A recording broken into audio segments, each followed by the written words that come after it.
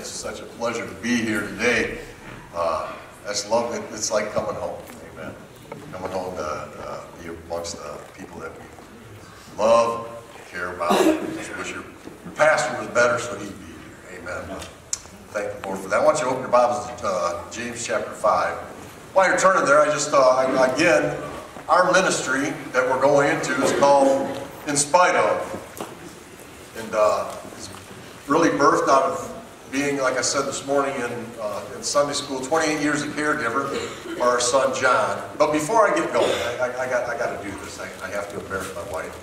For those of you that don't know my wife, honey, stand up. I want you to stand up. It's my wife Joanne. We've been married, we'll be 41 years next month. Amen. And we're grateful. I'm thankful for her. She might help me. She keeps me in line. Amen. And I appreciate that. Seated next to her is her cousin Lisa. And I guess you'd be second cousin, right? Lindsay? Yeah. And it's just good to have them here with us today. And it's good to be in the house of God. As I was saying, our son John was born with multiple disabilities, if you will, multiple unique malformations. And most of you know us, but there's a lot of you that don't. And so for those of you that do know us, you might learn a few things, but I just want to kind of explain where we're going, why we're doing what we're doing. Our son Johnny, again, was an inspiration to so many people in his 28 years of life. He went through over 40 surgeries. He was born with a cleft lip, cleft palate. Johnny had really a hole in his face where his upper lip should have been. And he was wall-eyed. He had 2 heart valves replaced, kidney transplant, diaphragmatic hernia, bilateral inguinal hernias. He had many, like I said, over 40 surgeries during his lifetime. But Johnny faced his life, in spite of all that, faced his life for the most part with a smile on his face. Yeah. He had a sweet spirit about him. He was just, again, an inspiration to so many. How many people told me now through the years, they were going in for surgery, going to the dentist, whatever it may be. I just thought about Johnny. I just thought about what Johnny had been through, and I thought whatever I'm getting ready to go through is nothing compared to what he's been through. And those are the kind of impact that Johnny had on people. Johnny was also deaf. The deaf church here at Parkview was started 18 years ago. My wife and I got that ministry going. The Lord got the ministry going, amen. But we served there in the deaf church for 8 years, and then we moved on to Antrim Baptist Church 10 years ago. But in spite of all of Johnny's challenges, he still had dreams. He had lots of dreams. Johnny wanted to eventually get married. He wanted to have an apartment. He wanted to have a life like his brothers. Amen. When we'd all get together as a family, there was times when Johnny would get a little bit down because he didn't have a wife yet. So the thing was, he didn't care that he didn't have children because Johnny never wanted children. He didn't want kids. He didn't want pets. As a matter of fact, Johnny made a list of the qualifications of the woman that he was going to marry. And the qualifications, she had to be pretty. She had to know sign language, but yet she had to be hearing. She had to make sure that he would get to all his doctor's appointments. She would have to take care of his medications. She would have to do, and as I read through that list one day, I thought, this boy wants to marry his mother for me. She's spoken for, amen. But that's the truth. He really did. He wanted to marry someone that, just like his mom, because she took such good care of him. But over the last 2 years of Johnny's life, he was in dialysis, kidney dialysis, the transplant that he had. Lasted for 17 years, which is a good long time for a kidney transplant, but yet it finally failed, and he was on dialysis the last 2 years. And Johnny was always in pain his entire life, but the last 2 years just seemed to be more intense than he ever had. And his health was deteriorating. He was hospitalized several times for catheter infections. We almost lost him twice while he was in the hospital. So the last 2 years, Johnny kind of gave up on his dreams. He knew that his health was never going to get any better than what it was at that point. So he took that list of qualifications for a wife and set it aside, and he began to pray. Johnny had great faith. Johnny knew that he was on his way to heaven, and he knew once he got there, he was getting a new body. Yeah. And so Johnny began to pray and ask God to take him home. And the hardest thing that Joanne and I ever had to do was to agree in prayer with him that the Lord would take him and relieve him from all the pain that he had been in. And October 3rd, 2015, the Lord answered Johnny's prayer.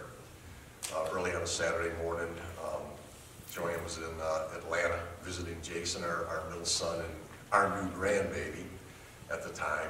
And I was in my office working, getting ready to go to church, and I heard some noise in Johnny's room. I even texted Joanne and said, "Hey, Johnny's up," you know, and that morning he got up, he got dressed, he opened his blinds, turned his walker towards the door in his room, and the Lord took him. His heart quit, and he went to heaven.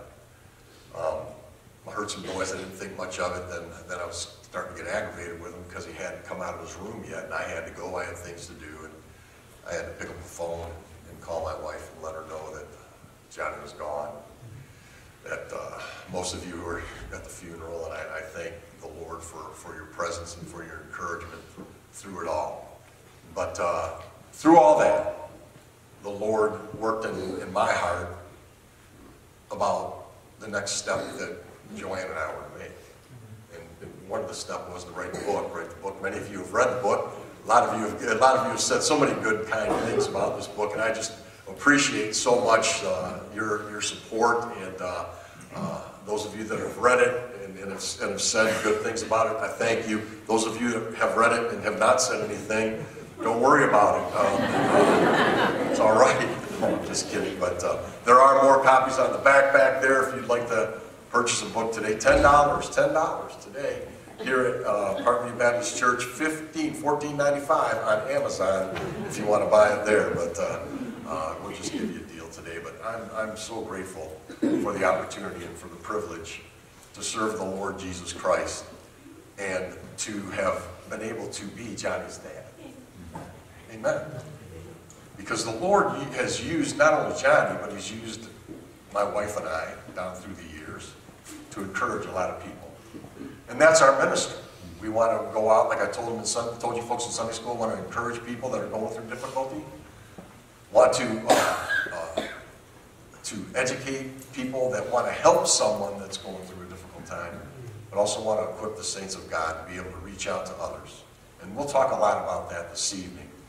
How we can reach out to other people and be a blessing to them, all right? So that's really our ministry, and I just thank the Lord for the opportunity. Pastor Ron has availed me today to be able to speak. Again, we'll be speaking again this evening. More of a teaching time than it will be a preaching time, but this morning I want to preach we're going to start, I told you we're going to be in Job again. We'll be in Job again if you want to put your fingers in the book of Job, but James chapter number 5, and I just want to read 2 verses of scripture. I'm going to ask you to stand with me if you're able as we read the Word of God. James chapter 5, verse number 10. We spoke about this morning in Sunday school, but it's where we're going to start off, and we'll go from there. Take my brethren the prophets, who have spoken in the name of the Lord, for an example of suffering, affliction, and of patience. Behold, we count them happy which endured. Ye have heard of the patience of Job, and have seen the end of the Lord, that the Lord is very pitiful and of tender mercy. This morning, I want to just bring a message called Relationship Through the Unexpected. This morning we talked about being ready for the unexpected.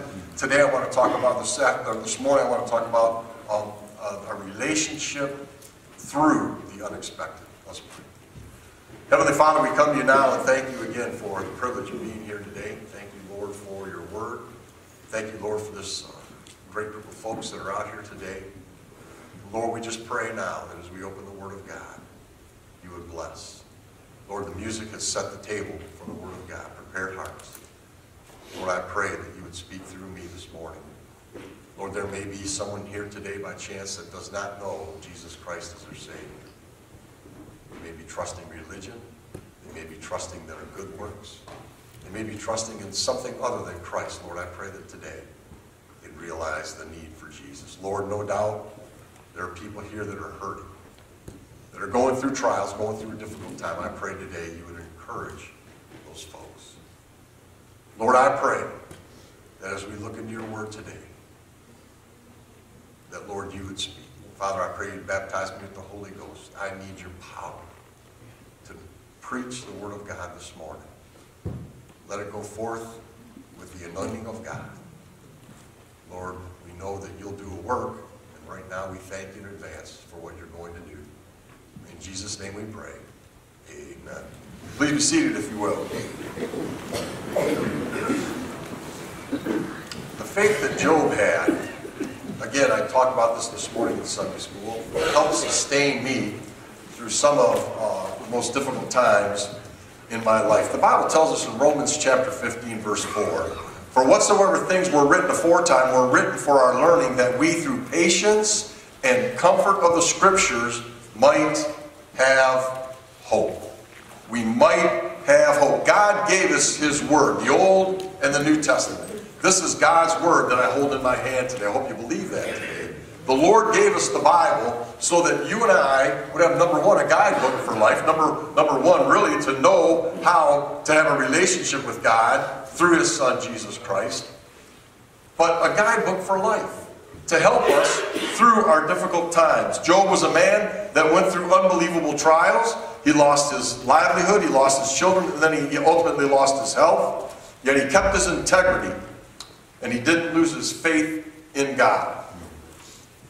He maintained his relationship with the Lord. James speaks of the patience of Job. Now that word patience there is interesting. We think, oh, it's like waiting in line, right? We have to be patient. But it has the idea of being consistent. Being consistent. Job's relationship with God was not based on his experiences in life. You know, when things are going good, my relationship with God is close. I can hug God, I can love God because everything's going well. But when things are going bad, I'm angry with God and I'm not going to have a relationship with God. That wasn't Job. Job's life, the Bible says, was consistent. The patience that he had, it continued. He had an ongoing, continual relationship with God throughout his heartache, throughout his pain, throughout his grief, throughout his trials. Romans chapter 15 that we read just a minute ago tells us that the Scriptures were written for our learning, and that we through patience and comfort of the Scriptures might have hope. Patience, it's the same word that describes Job's relationship with God. We, through our consistent walk with the Lord and the comfort of the Scriptures, we can have hope today. We can have hope in the Lord, hope while we're going through our difficulties. If we maintain a consistent walk through our trials, stay in the Word of God, he will give us comfort and he will give us hope. Man, the world needs hope today, friend. Yeah. People need some hope. You're right. And the hope comes from God. Amen. We need to be people that are willing to share that hope. We need to hold to the relationship of our relationship with God through our trials. He is the God of all comfort. I preached on that when I was here a month or so ago. He wants to comfort us in all our tribulation. We can have hope knowing that God will get us through our trials. Amen. Now I want us to take a look at 3 responses that Job had that will help you and I have a consistent walk with God as we go through our trials. So turn back into the book of Job. All right? Find the book of Psalms. Go back one more book. Find the book of Job. And we're going to go back to chapter number 1 and verse 20. Again, these are some scriptures that I read this morning. But they're going to help us again this morning in this service. Job chapter 1 verse 20, the Bible says, Then Job arose, rent his mantle, shaved off his head, and fell down upon the ground and worshipped, and said, Naked came I out of my mother's womb, and naked shall I return thither. The Lord gave, and the Lord hath taken away. Blessed be the name of the Lord. In all this Job sinned not, nor charged God foolishly. First of all, I want us to see the reaction Job had to the unexpected. The reaction that he had. The Bible says Job worshipped God. He worshipped God. You know, we can't imagine the pain that Job was experiencing at this point in his life. One after another, the reports came in. You lost your cattle, you lost your camels, you lost your sheep, you lost your servants, you lost all these things. He lost his livelihood. Then he lost his children, one right after another. I can't even imagine the grief that was in his heart at this moment of time in his life. He lost everything. The unexpected happened to Job, one right after the other in a moment of time in his life. He suffered the loss of his children. You know, the Bible doesn't tell us this, but in my mind, my way of thinking is, hey, possibly he lost son-in-laws, daughter-in-laws, maybe even grandchildren in that, when the house collapsed down. He lost servants. You know, he was an employer. I mean, you look at how many cattle and how Job had a farm. I'm talking about a working farm. All right? And he had to have hundreds of employees working for him. I'm sure he had a relationship with most of them. With a lot of them. He lost friends. He lost his children. All at one time. The Bible says he fell down and he worshiped. He worshiped the Lord. Job began the process of grief. And might I tell you, it is a process. It is a process that you have to go through. That's right. I read in the book, grief is the process of facing the death of a dream. You know, we can grieve over a lot of different things in our life. It doesn't always necessarily need to be the loss of a loved one. Loss of a job, loss of a relationship, a phone call, a diagnosis from a doctor. Job's reaction to his loss was he worshiped God. You know, the Bible here doesn't say that he praised God. There's a difference. Amen. Yes, sir. The Bible doesn't say that he thanked God. As a matter of fact, the word praise and the word thanks or thanksgiving is not found in the book of Job. But he worshiped. He worshiped the Lord. You know, in his grief and in his pain, he fell down. He worshiped God because he knew that he did not have the strength he would need to get through the trial that he was in. He knew he needed something much bigger than himself. He needed strength far beyond that which he had. He knew that he needed the strength of a consistent walk with the Lord. You know, when our son John was born, you know, it was back in 1987, our oldest son Bob, he was an emergency C-section. I had planned on, you know, I was the Lamaze coach, right? Lamaze was big back then. I don't know if it still is. I don't know, you know. I'm grandpa now, so it doesn't, you know, grandpa ain't going to no delivery room. Amen. But I couldn't go in the delivery room with our first son because he was an emergency C-section. Our second son, Jason, he was born by a planned C-section. They didn't allow the fathers in the delivery room back then for the planned C-section. But this one, 1987, hey, things had changed, so I was able to go into the delivery room, man. I had my scrubs on.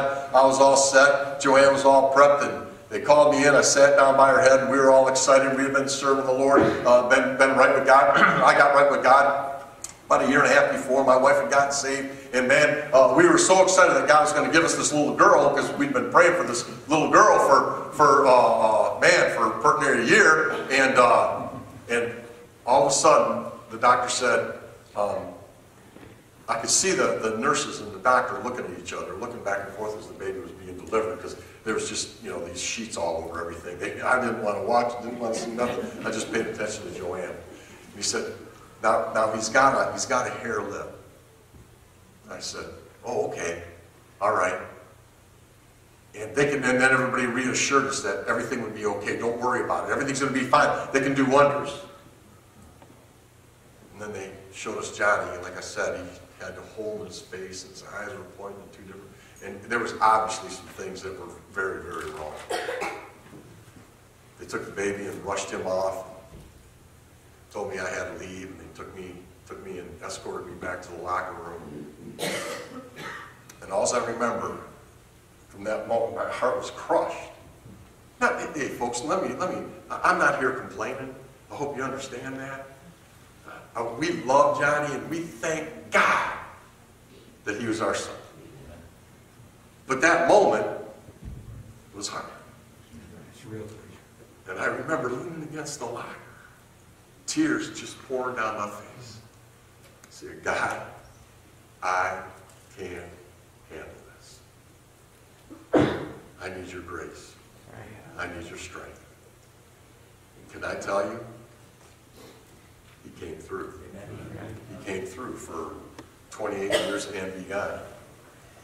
I knew that I was going to have to help my wife. I knew that my family, my unsaved family, was going to have a lot of questions. Yeah. And I needed to have a walk with God, like we talked about this morning. I was going to have to maintain my testimony. I had to have his strength because I did not possess it. You know, I tried to thank God for giving us a disabled child. I tried to praise God for giving us a child with all these problems. But can I tell you something? They weren't sincere. The words weren't sincere. Come on, really? I can tell you now. Yeah. I can tell you almost 30 years later, I praise God and I thank God for allowing us to have such a wonderful gift in our home as our son. But friend, when I was going through it, I'm just going to be honest with you. It's good. I didn't feel like praising God. Pastor, that's terrible. No, it's real. It's exactly what happened. But you know what? That's what I thought I had to do. Everything give thanks, for this is the will of God in Christ Jesus concerning you. You know, when the unexpected happens, we need to react in worship. Then, you know what? Probably the hardest thing we need to do, if we're going to continue having a consistent relationship with God, is reconciling the unexpected. You say, what do you mean by that, Pastor? Reconciling the love of God. I don't doubt that God loves me. I hope you don't doubt that God loves you. Reconciling the love of God with this deep pain and heartache that you feel. How am I going to reconcile those two thoughts, those two realities in my life? Those two realities in our lives. Hey, friend, you love God today, you don't doubt God's love. Amen. I pray that you never do. But someday there's going to be a time where you're going to have to try to reconcile the pain that you're going through, the heartache that you're going through, with God's love. Because can I tell you, they really are not separated. But when you're going through it, a lot of times, it sure feels like they are. We know that God loves us, but why? Why is He allowing this pain and heartache and this grief in my life? You know, many times this is where a lot of people's relationship with God begins to fall apart, begins to unravel. Because it's hard to fathom that a God that loves me is allowing me to hurt so badly. May God help us today to reconcile our pain with His great love that He has for us. First of all, friend, if we're going to reconcile God's love and our pain, we have to be honest about how we feel. Yes, sir. All right? Well, Pastor, we cannot trust our emotions. You're right, we can't. We can't trust our emotions. But God made us emotional people. God gave us emotions. We're not a bunch of robots just going through life and nothing's going to affect us, nothing's going to bother us. God gave us emotions. We're emotional creatures, some more emotional than others. I'm one of them. I'm like Pastor Brown. Amen. I'll blubber and cry about anything. Amen. But friend, God gave us emotions. He gave us the ability to love, right? And our ability to love comes with a cost, friend. That's right. Because when you lose someone you love, the grief is that much greater. That's the cost of love. Because someday, we're going to lose someone that we love, aren't we? And that grief is the cost of the great love that we have there. Can I say today, don't be afraid to ask why. That's right. Pastor Ashley comes walking in here, and I hope, and I'm just trying to be real with you today. Amen. I'm just trying to be real with you. You know, we grow up in church. Some of you grow up in church, and you never ask God why. You never question God. You're not questioning God. You're just wanting that. That's a real question on your heart, right? Let's be real this morning. Look at Job chapter number 3 and verse 1. After this, Job opened his mouth and cursed his day. Job spake and said, let the day perish wherein I was born, and the night in which it was said, there is a man-child conceived. Let the day be darkness. Let not God regard it from above, neither let the light shine upon it. Let darkness, the shadow of and the shadow of death stain it. Let a cloud dwell upon it. Let the blackness of the day terrify it. Look down to verse number 11. Why died I not from the womb? Why did I not give up the ghost when I came out of the belly? Why did the knees prevent me? Why did the knees prevent me? Or why the breast that I should suck? Here, Job's saying why? Why? He hated the day that he was born. He was in such grief and such pain, he wished he had never been born. This is when I fell in love with the book of Job. You know why? He's real. He's being real. He's saying the truth. He's got his friends sitting there. They're all mourning with him, weeping with him, and all of a sudden he opens his mouth and he just pours his heart out to his friends. This is the truth, fellas. This is just how I feel. You know, he asked, why didn't you just let me die? His pain was so great that he wished he was never been born. You know, God can handle our whys. You know that? God can handle the questions when we say, well, why, Lord, why? Why? You know, friend, there was times in the middle of the night at the University of Michigan Hospital where I would want to ask the doctors, why in the world do you come in at 2 o'clock in the morning having somebody come in to draw Johnny's blood? Why? I wasn't asking God. I wanted to ask the doctors. I'd ask the people, why are you drawing his blood so often? There are certain tests they have to do. Johnny was always so gracious. But you know what? There were times I asked God, why? Why? Why did you allow this person to come in and not be able to hit a vein, not be able to draw his blood, not be able to get any blood from him because they try again and again and they would dig and they would dig and they would dig? I said, wow. Johnny was always gracious. There were times he'd look at me like, would you please tell this lady to leave? You know, they'd say, oh, I'm so sorry, I'm so sorry. Then I realized maybe God wasn't teaching me anything. Maybe God wasn't teaching Johnny anything, but maybe he was teaching that person that was drawing his blood. I don't know why.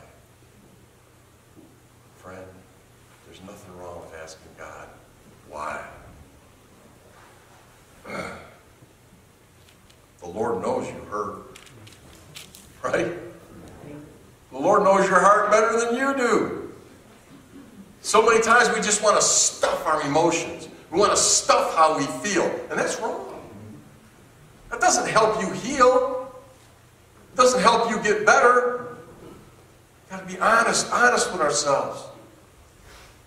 When we stuff our feelings from, we don't allow ourselves to grieve properly. Like I said, it's a process. We need to go through it. You know, it hurts us deeply when we stuff our emotions. You know, we've been conditioned to never question God. But then the Bible says Job questioned God. Right? God's not being offended when you ask the why question. It's not like God's in heaven going, what? Are you questioning something that I'm allowing in your life? Foolishly. Amen. Don't curse God and die like Job's wife told him. But to ask God why, out of an honest heart, isn't something that God is going to be offended by. We also reconcile the love of God with our pain by the recognition that God owns everything we possess. Back there in Job chapter 1 and verse 21, it says, 21, it said, naked came I out of my mother's womb, and naked shall I return thither. The Lord gave, the Lord hath taken away. Blessed be the name of the Lord. Verse number, chapter 2 and verse 10 says, but he said unto her, thou speakest as one of the foolish women. What? Shall we receive good at the hand of God, and shall we not receive evil? In all this did not Job sin with his lips. Job acknowledged that God was the rightful owner of everything he had, including his children. God gave us those children. God has the right of ownership to all of them. Right. It's hard. But if we're going to reconcile God's love, and we're going to reconcile our pain, and we want to put the two of those and realize that, you know what, in spite of all that, in spite of all that pain, God still loved Job through it all. Even though he lost everything. You know, everything we have today is going to decay. Amen? We're not taking anything with us when we die. We will leave it to our ungrateful children and our grandchildren. The Bible says in James chapter 1 verse 17, every good gift and every perfect gift is from above and cometh down from the Father of lights, with whom is no variableness, neither shadow of turning. All that we have has been given us by God. Right. He is the rightful owner to everything. And that's what Job had to come to grips with. I can reconcile the loss of my son because of the love of God.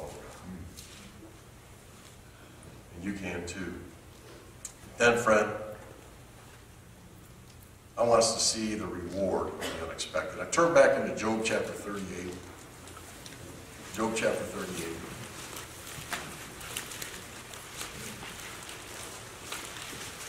Job had spoke his mind, then his three friends begin to accuse him.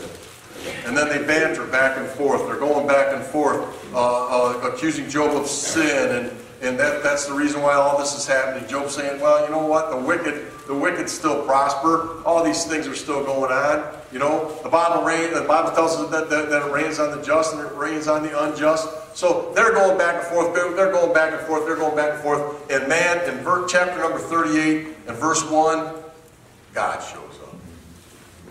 And the Lord answered Job out of the whirlwind and said, friend,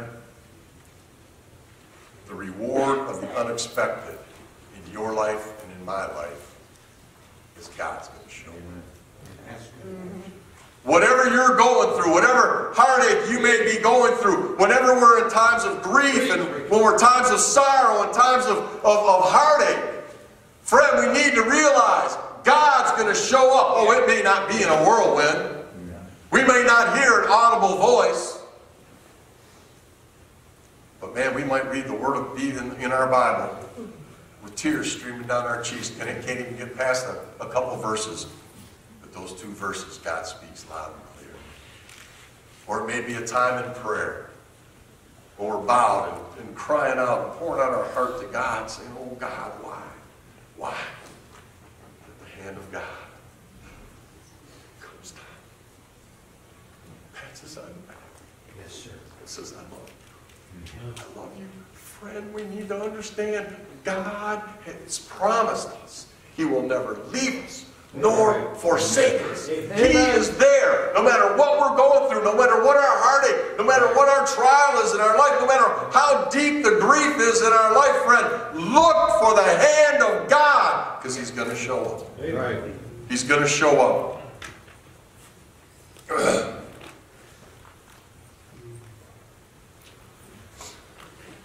Job saw his trials as coming from the Lord, but they were coming as a direct attack of Satan, weren't they? Satan was trying to destroy Job's testimony and prove God wrong. Have you considered my servant Job? God said they could save him. Even though Job even looked at his trials as an attack from God. Read the book of Job and you'll see these things in there. But nothing could have been further from the truth at that time. God was allowing him to go through those things, yes. But all that time, Job was glorifying the Father. He was glorifying the Lord. The Lord showed up in his trials. Job chapter 23 and verse 10 says, "But he knoweth the way that I take. When he hath tried me, I shall come forth as gold." You know, God blessed Job with double of all the things that he possessed. Gave him 10 more children. But everything was tempered, I'm sure, in Job's life, with the memory of his other 10 children that had died, and the grief that he had. Oh yes, we look at Job and Job's testimony. One of the things I want us to understand here today is when we're going through trials, God wants to use us and use our trials, like I said this morning, as a catalyst. This is called the book of Job. It's not called the book of trials or the book of tribulation. It's called the book of Job. Why? Because he kept his integrity. Because he trusted God in spite of deep agony and pain. Job's testimony lives on some 4,000 years plus after he was alive.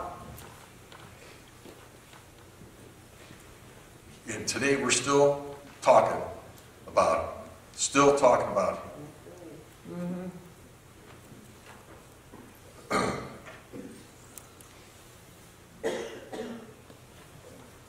Job knew the presence of God through the unexpected. Like I said earlier, God has promised you and I that he will never leave us nor forsake us. We need to hold on to that.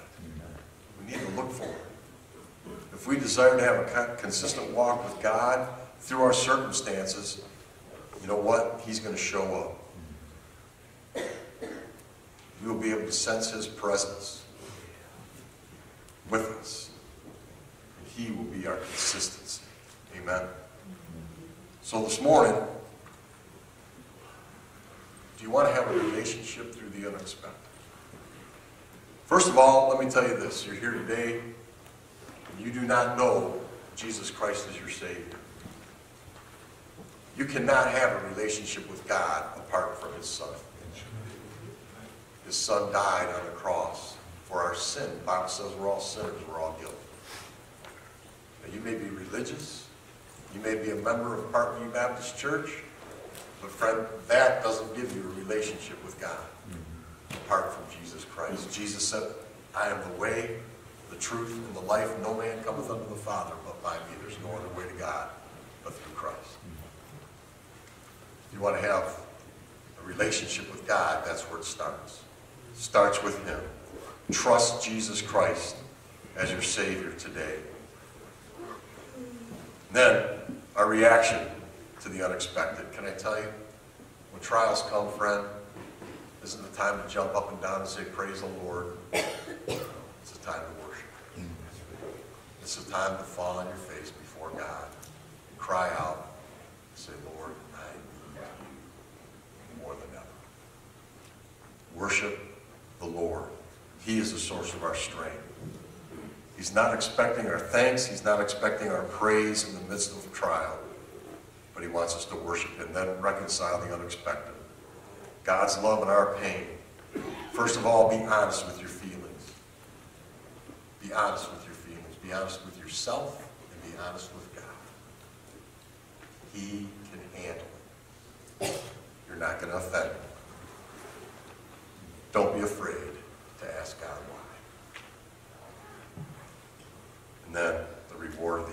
unexpected friend. He's going to show up. He's going to show up in the midst of your trials. Yeah. And he'll bring that comfort that you need in times of trials. So today, how's your relationship with God? Let's ask God today, where am I in my relationship with you? Are you going through a trial today? Friend, can I tell you, the Lord's here with you. And he wants to help you. You know, there's times where I'll never forget sitting in church services feeling sorry for myself. Don't look at me like that. I know y'all been there before. Feeling sorry for myself. Wonder where God is. In the middle of the service, it just seemed like God just snuggled in next to me in the pew, put his arm around me and said, "Right, quit feeling sorry for yourself. You got me on your side." So friend, today, will you worship? Just worship God. Let him strengthen you through whatever it is you're going through. Father, we come to you now, Lord. We thank you so much for this time. Lord, again, I just thank you for your word, the book of Job, his testimony, how it strengthened me down through the years. Lord, I just pray that somehow through this message, someone got some help. Lord, might you move in. There may be people sitting here right now, their hearts are broken. And they want you to show up. Oh God, please. Put your arms around them, hold them close. Let them know you're with them. Father, I don't know the needs of every heart here, but you do. Lord, I pray that you would just do the work during this invitation time. Heads bowed and eyes closed. Is there anyone here today that would say, "Pastor Ashley, I don't know that I have a relationship with God because I don't know that I've ever trusted Jesus Christ as my Savior. And this morning I realize I have a need to trust Christ. Not religion, not my baptism, but to trust Christ." You say, "Pastor Ashley, I need today to trust Christ as my Savior so I can start a relationship with God." Can you raise your hand and say, "That's me, Pastor"? Anybody like that? Just raise your hand. I'll pray for you. I won't come to you. Thank you. Anybody else? Thank you. I see that hand. Anybody else say, "Pastor, I need to have a relationship with God. I need to come to Christ today"? Anyone? All right, children of God, would you say with an uplifted hand today, "Pastor, God spoke to my heart in this message. Pray for me"? Can you raise your hand and say, "That's me, Pastor"? Oh, many, many hands. God bless you. Heavenly Father, you've seen the hands that have been raised. Lord, there were some hands that were raised and people need a relationship with you. God, I pray that you give them the courage during this invitation time to come forward and to trust Christ. And Lord, many people raised a hand and said that you had spoken in their heart. I pray, dear God, that they would be willing to allow you to provide whatever it is they need right now. Lord, I pray that you just run this invitation. Do what needs to be done in our hearts, and we'll thank you for it. In Jesus' precious name we pray. Amen. I'm going to ask y'all to stand with me if you will.